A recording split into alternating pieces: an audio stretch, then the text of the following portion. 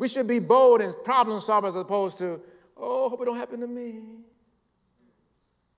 And the animals and the earth, the Bible says the earth is groaning, waiting for the revelation and the appearing of the sons of God. Yeah.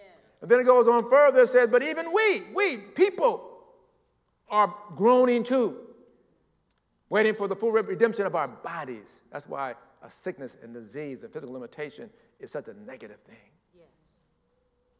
Our bodies are crying out. It may not talk to you in your native language, but all the pain is saying, it's not supposed to be this way. That's right.